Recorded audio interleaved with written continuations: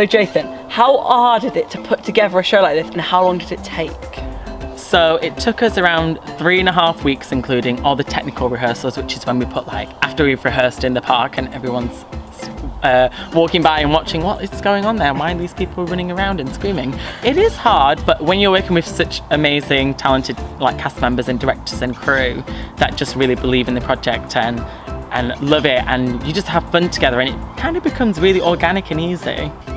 What's your favourite thing about playing Mowgli? Oh, my favourite thing about playing Mowgli is doing all the cool tricks and doing all the different gadgets. Also, I love the dance with the snake. I love the dancing because everyone finds it so much fun. I like dancing. Do you? Yeah. Can you dance?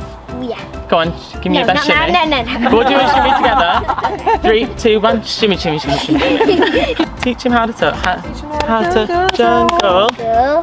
Down, up, down. Right, let's put it together.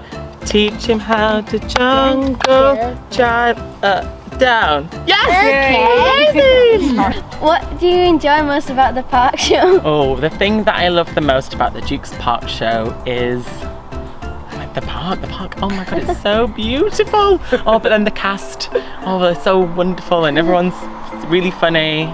Oh, and then the audience. I mean, it's really hard to pick, isn't it, actually? I love everything about it, actually. So, horrible question, but great question to ask. Ooh.